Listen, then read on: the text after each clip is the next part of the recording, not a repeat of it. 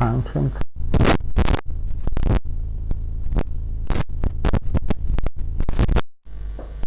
input of the function are initial velocity and the angle at which the projectile is fired. In addition, the function generates a plot of the trajectory. Okay, so here we are asked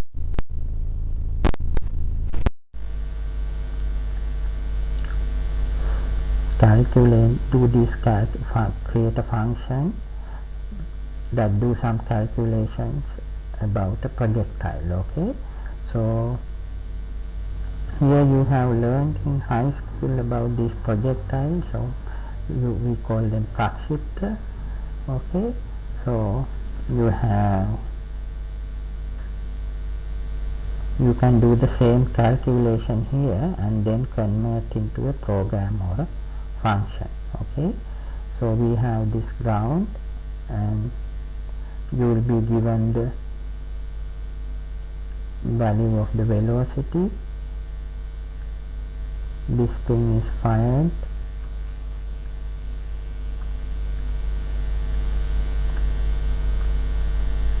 and the angle theta, no? So this V and the angle theta is given. Okay, what are the things you have to calculate? You have to calculate, so what happens when you shoot it, it keeps going and it has two velocity components, no? Horizontal velocity and vertical. Vertical velocity components start decreasing and become zero, no? So at that point projectile start to climb down. Until that it keeps climbing up. After the velocity becomes zero, it's going to go down. Okay, so it reaches a maximum height in this process.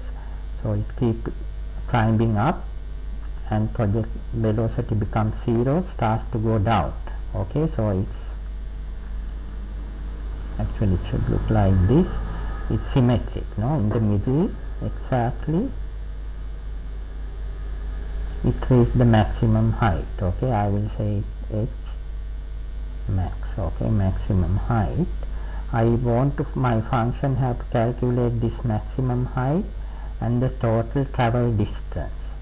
Okay, additionally it has to plot the path of the projectile. Okay, so recall that first we can divide these velocities into vertical and horizontal components, no? So the vertical and horizontal component. Horizontal component, I will say this one initial velocity we will say VO. Okay, and the horizontal component of the initial velocity, you are given the initial velocity, we say V naught. Okay, V naught of x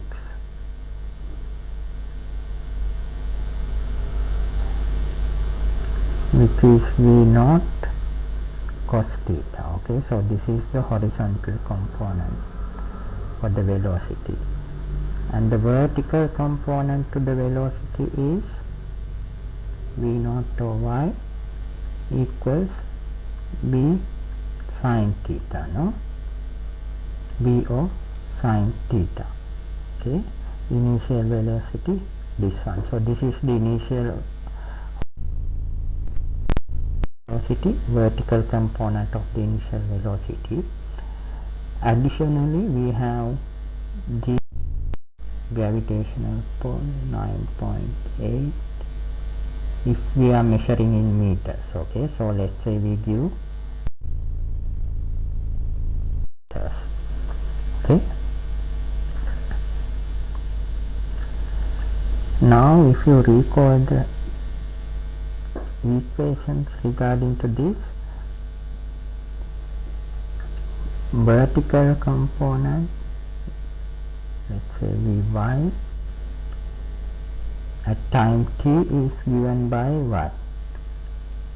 V O y, this vertical component of the initial velocity minus gt, no? because at time t this is going to be decreasing according to this gravitational pull, but horizontal velocity remains a constant. No, Vx remains a constant, that is V naught x is remain constant because no effect from gravity on the horizontal direction. Okay, so then at time t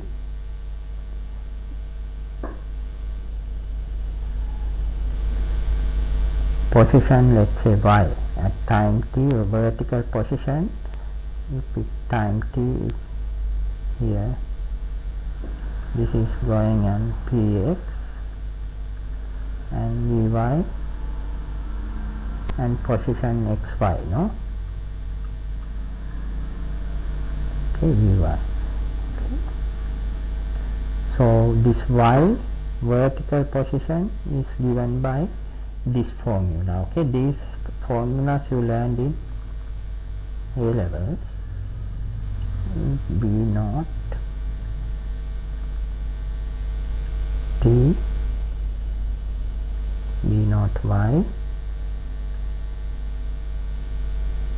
t minus half gt squared. No, this is the vertical position,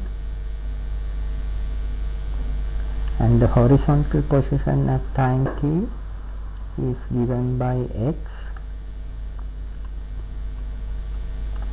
equal to v or x times t, no, because the velocity is constant. Okay, so how do we find the maximum height? We can first find the time for the maximum height, no, because maximum height we know vertical velocity becomes 0. Okay, because it keeps climbing up, velocity becomes 0 before start fall down. So at the maximum height velocity is 0, so I can plug in this here vy equals 0 in this guy and solve for t, no. So if I do that, I can get the time, I will say th max, time for maximum height. Here taking this dt to this side and dividing by t, no. So it's v naught or okay.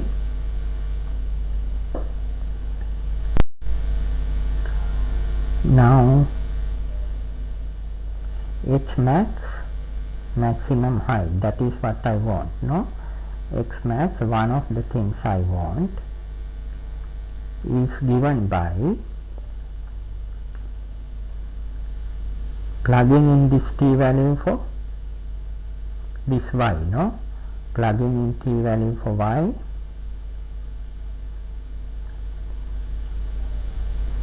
gives me maximum height. Okay, if you plugging in this one here for t, both t's, and simplify, you will get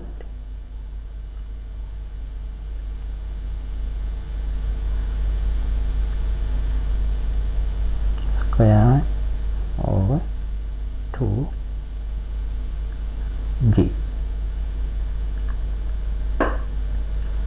Okay, now to get the total distance, I need the time for the total distance, no. Time is the total distance. If I say t, time for total distance is 2 times time to the th max, no.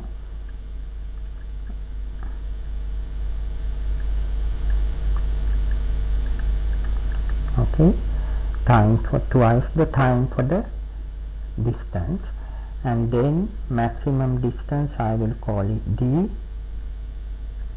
Okay, it's given by v naught x, plugging in this t for here, I will say T tot.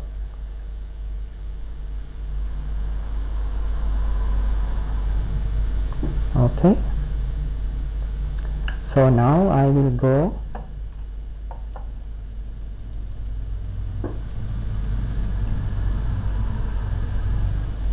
and show you the function where I wrote using these equations. Okay, we will see how to write the function. Recall that if you have come by logging in, okay, let me see if there is a problem. Okay, so we can just log into MATLAB.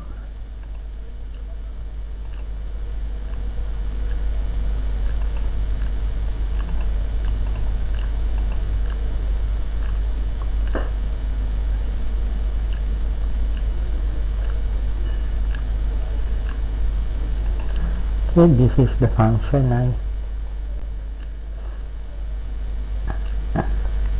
use.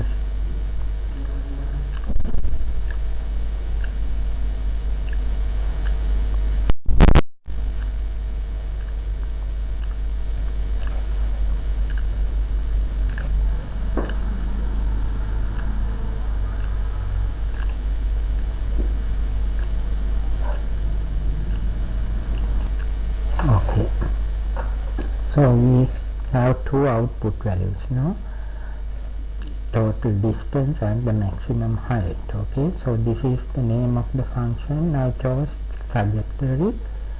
Okay, and the two output values we use this notation and the function keyword.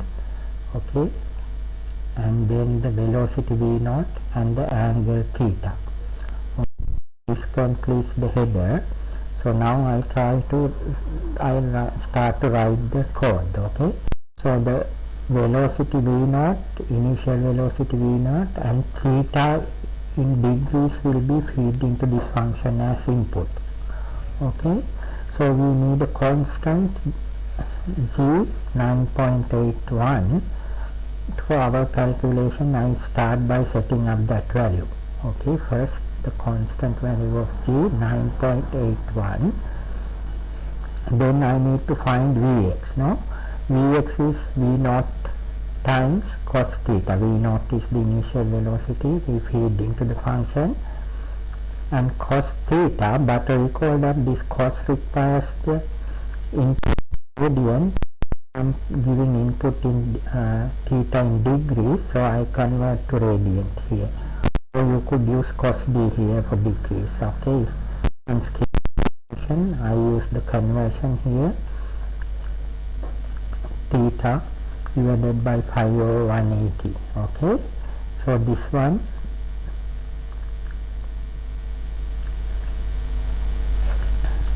calculates the initial velocity horizontal version. Okay, the horizontal component, that is this one, Vx cos theta, that equation. Okay, I cannot do underscore v0, I mean subscript, so I just wrote v0 x. Okay, then v0 y is v0 sin theta. Again I do the conversion for radian here.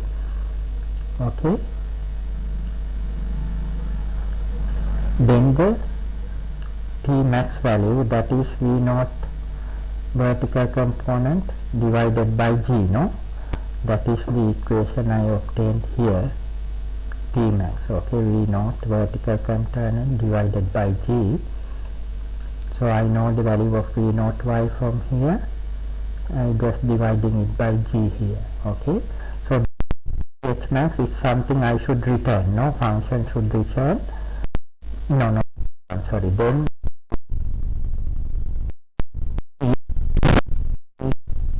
should return.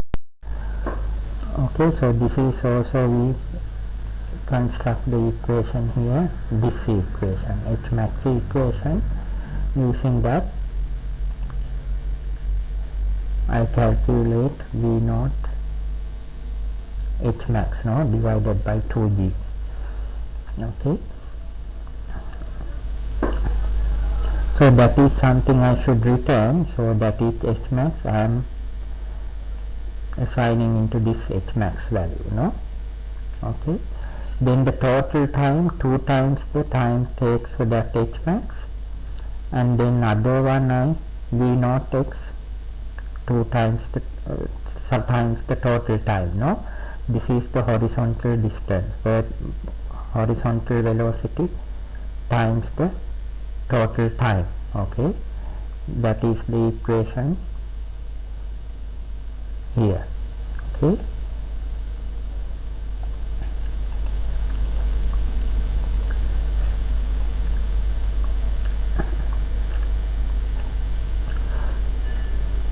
so this one, now this function up to now returns the maximum distance and the maximum height. Okay,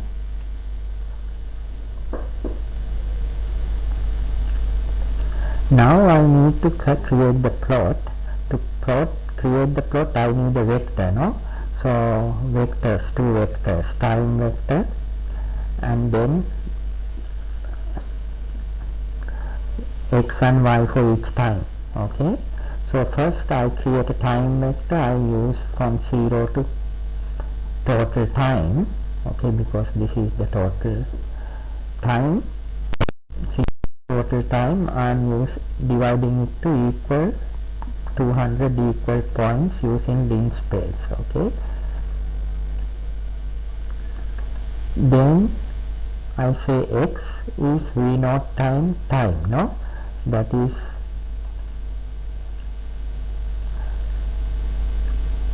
this equation, x equals v horizontal component times time. Okay, so it will create, for each time it will give me initial velocity, so horizontal position. Then I calculate horizontal position y using this equation for time t. Okay, that is this equation here. Okay,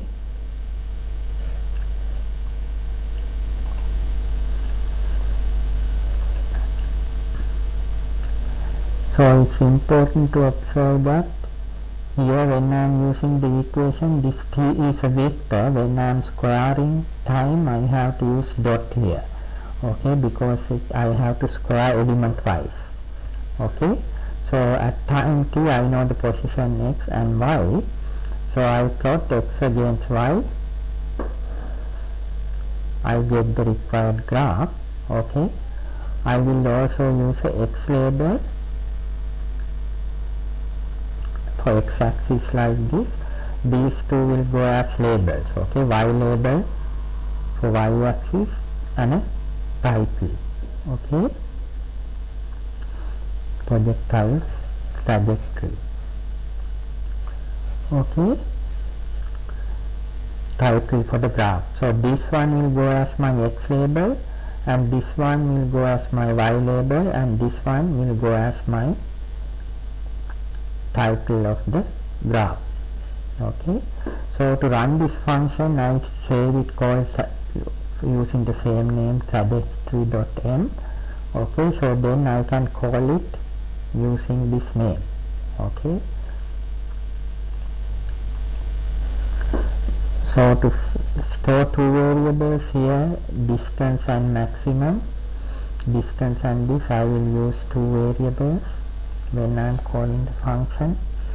I need to retrieve both, no? So here h and d, those are to get the two returning values, height and the distance. And here I am doing trajectory. Okay, I can pass a velocity speed. Okay, let's say we do 230 meters per time and degrees in angle 60. Okay, now I want to see the output values, return values, so I will not put a semicolon here. I enter this, you can see the h value, maximum height is this amount, and maximum distance covered by is this one, and also you can see the projectiles graph nicely. Okay, distance m and height. Okay, you can change the angle and the speed and see for different values. Okay, for example, I can go speed 40 and angle 60.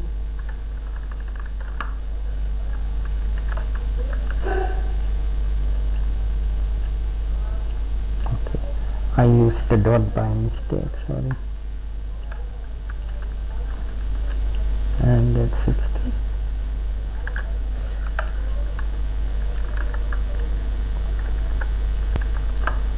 I want to see the output, so I didn't. So here you can see the maximum height 61 meters and the total distance 141 meters, no? And also this is the graph of the projectile. So you can change the angle and do different plots and see if I want. Okay, so I want to keep the whole same one, I can use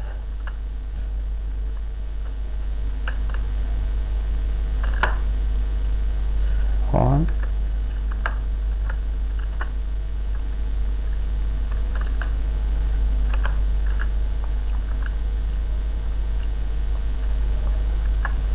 I can do another one, let's say same speed but angle 45.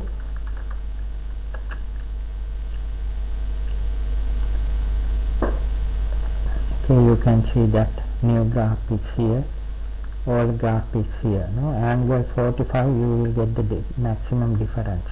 I use hold on because I want to keep the previous graph. Okay, now you can go different angles and see. If I do 30,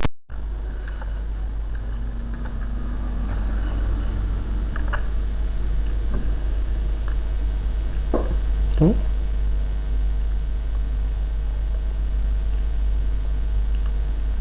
so you can see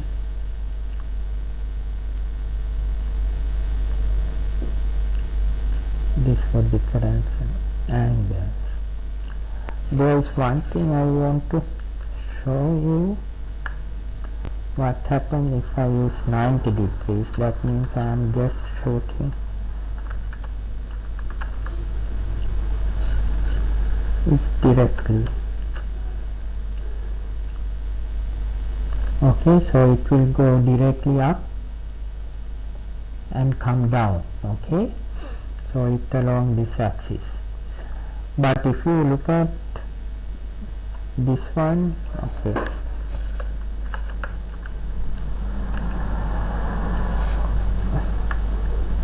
displacement should be 0, no? Okay, but if you run it, it will show a very small displacement, so e to the negative 14. This is due to round off error. Okay, actually it should be 0. Okay, so if you have any questions about this, you can ask me.